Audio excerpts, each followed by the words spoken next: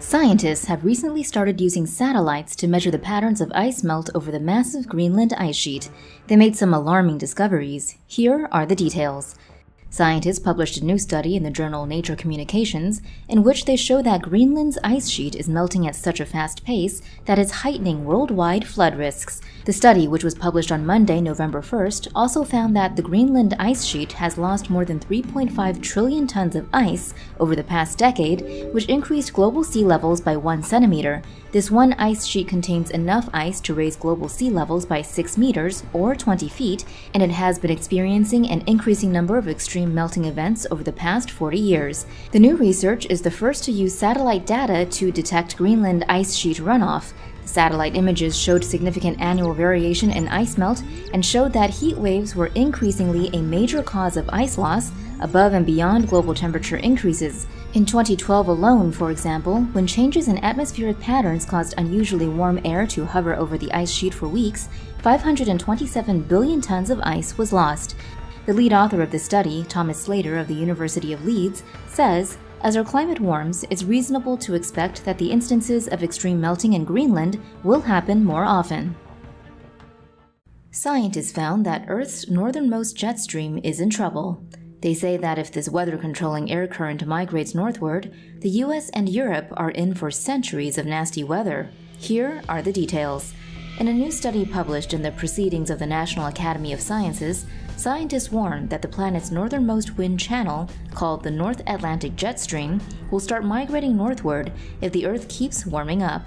This would impact North America and Europe in the form of more severe flooding, droughts, and heat waves. The jet stream is a band of fast-moving air that is created by the difference in pressure between cold Arctic air and warmer air to the south. It is also known for giving airliner jets a time-saving boost when they travel from the US to Europe. The study's researchers bored deep holes in the Greenland ice sheet and looked at the way snow layers had been deposited over the last 1,250 years. From this, they calculated the past positions and intensity of the powerful air current. They say that while the current fluctuations in the jet stream's position and intensity are still within historic bounds, their calculations indicate that the weather-controlling air current would migrate northward by 2060 if greenhouse emissions continue at the current pace.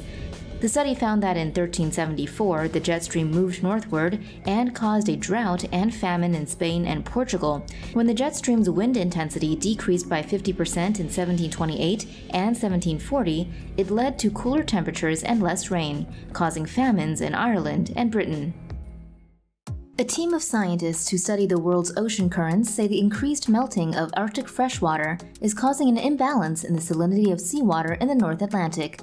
They say this could lead to a very sudden shutdown of the current that carries warm water to the planet's northern reaches, causing a sudden and dramatic drop in temperatures in North America and Europe, as well as disastrous food shortages worldwide. Here are the details.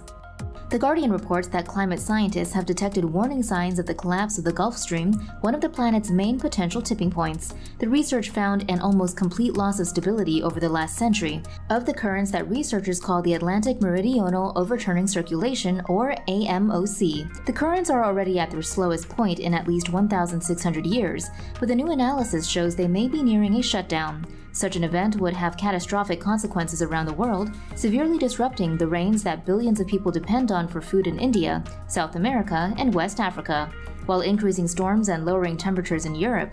The AMOC is driven by dense, salty seawater sinking into the Arctic Ocean, but the melting of fresh water from Greenland's ice sheet is slowing the process down earlier than climate models suggested. The analysis was based on fingerprints the AMOC leaves in surface temperature and salinity patterns.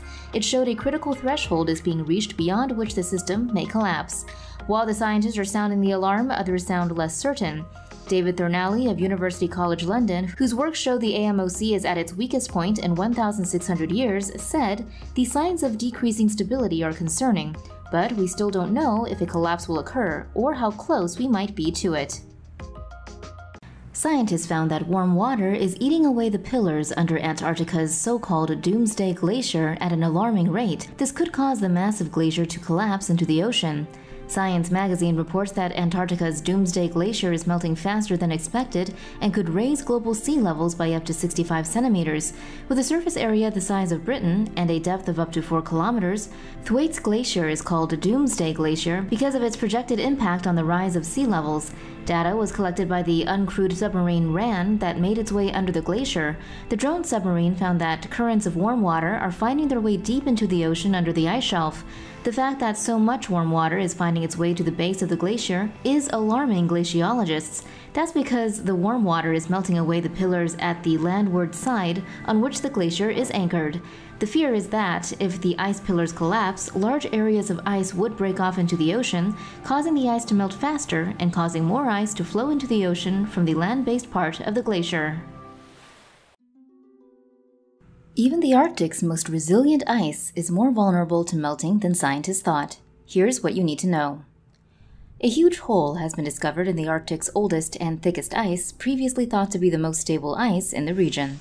According to a study published in the Nature Geoscience journal, there was a powerful storm north of Ellesmere Island on May 2020, and a long narrow crack formed on May 14th.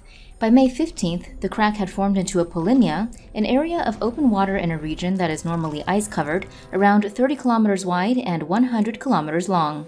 With ice around 4 meters thick, this Arctic ice is predicted to be the last to remain in place during summer melting seasons, but the study emphasizes it's surprisingly vulnerable to cracks.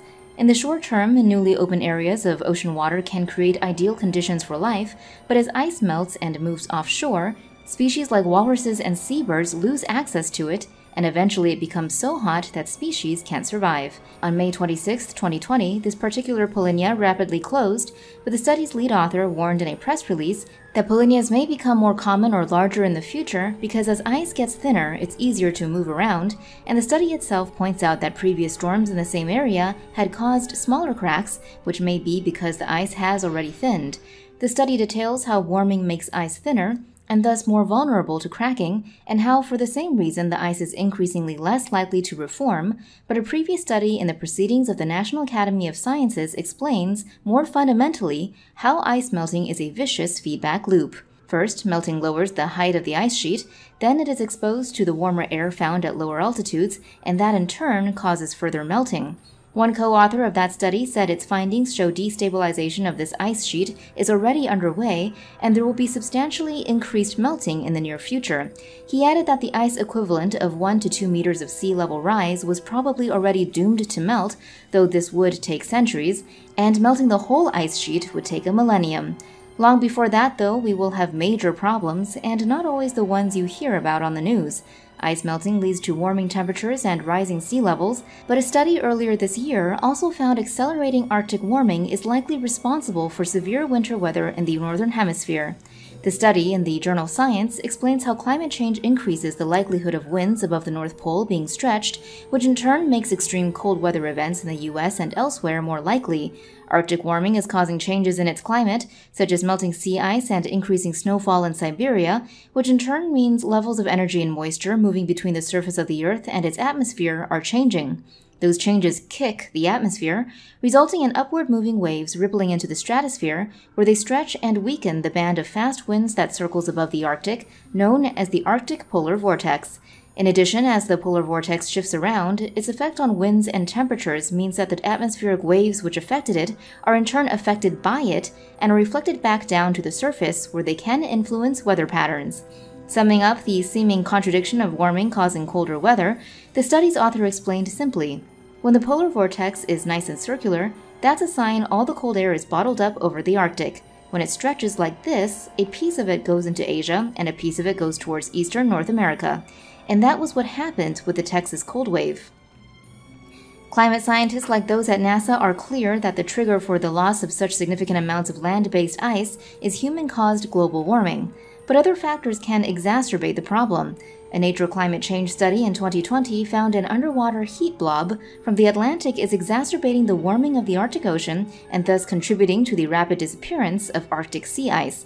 That study showed that the amount of heat transported to the Nordic seas and Arctic Ocean by ocean currents has increased dramatically since 2001. This poleward heat transport has been implicated as one possible cause of the warming of the Arctic Ocean and the rapid disappearance of Arctic sea ice. As warm surface waters travel to regions further north, they lose heat and gain in salinity as fresh water evaporates. When warm Atlantic water reaches the Arctic, it sinks to form a heat blob because the cool fresh water from the Arctic is less salty and thus more buoyant. This facilitates the formation of sea ice over the ocean. However, the increased transmission of heat to northern latitudes could work with global warming to hinder sea ice formation. A massive melting event has affected Greenland's ice sheet during a heat wave that has brought temperatures more than twice as hot as seasonal averages, according to Danish researchers cited by Agence France-Presse.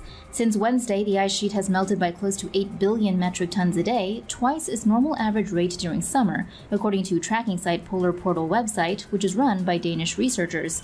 While this loss of volume was not as extreme as the largest single-day melting event in 2019, the researchers say the area over which melting took place is actually larger than 2 years ago. The amount of ice that melted on Wednesday alone was enough to cover the whole of Florida in 2 inches or 5 centimeters of water, and more than half of that mass will have flowed into the ocean, according to one climate scientist who spoke to Deutsche Welle. The Greenland Ice Sheet is the second largest mass of freshwater ice on the planet, according to Agence France-Presse. It is made up of nearly 1.8 million square kilometers or 695,000 square miles of ice, second only to Antarctica. A study published in 2020 in the journal Nature stated that Greenland's ice is melting faster than at any point in the last 12,000 years, and a 2019 research paper in the journal Science Advances said that could add between 5 centimeters and 33 centimeters to global sea levels by the end of the century. The heat wave that caused the most recent burst of extreme melting is a result of a patch of high pressure sucking and holding warmer air from the further south over eastern Greenland, according to Marco Tedesco, a glacier expert at Columbia University who spoke to The Guardian. Linking these events to climate change, he added that although these atmospheric events have taken place in the past, they are now getting longer and more frequent. NASA explains that the levels of carbon dioxide in Earth's atmosphere have been increased through the burning of coal or oil, as well as the clearing of land for agriculture, industry, and other human activities.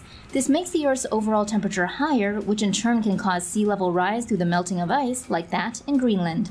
Worse news still is that this process will perpetuate itself, Columbia's Tedesco told The Guardian. He explained that because the snow on top of these ice sheets operates like a protective blanket, once that is gone, you get locked into a cycle of faster and faster melting. It's amazing to see how vulnerable these huge giant areas of ice are, he told The Guardian. This is, in short, a bad story getting worse. According to the U.S. National Oceanic and Atmospheric Administration, global mean sea levels has risen in total between 8 and 9 inches, or between 21 and 24 centimeters, since 1880, with about a third of that coming in just the last 2.5 decades. The rate of sea level rise has more than doubled from 0.06 inches or 1.4 millimeters per year throughout most of the 20th century to 0.14 inches or 3.6 millimeters per year from 2006 to 2015, and this is mostly due to meltwater from glaciers and ice sheets, as well as thermal expansion of seawater as it warms. A team from NASA has previously calculated that Antarctic and Greenland ice sheets together lost 81 billion tons of ice per year in the 1990s, compared with 475 billion tons of ice per year in the 2010s. This is a 6-fold increase. In total, Greenland and Antarctica have lost 6.4 trillion tons of ice since the 1990s. A number of different studies, including one published by the Danish Meteorological Institute, now say this places us at the high end of climate estimates for sea level rises. The action we need to take is clear, according to Tedesco. We need to get to net zero emissions, he told The Guardian, and we need to protect exposed populations along the coast. Keep watching to find out why the world's largest ice shelf breaking off Antarctica earlier this year wasn't caused by climate change and didn't cause sea levels to rise. For more news animations and explainers, hit the subscribe and bell button to join the TomoNews family. Thanks for watching.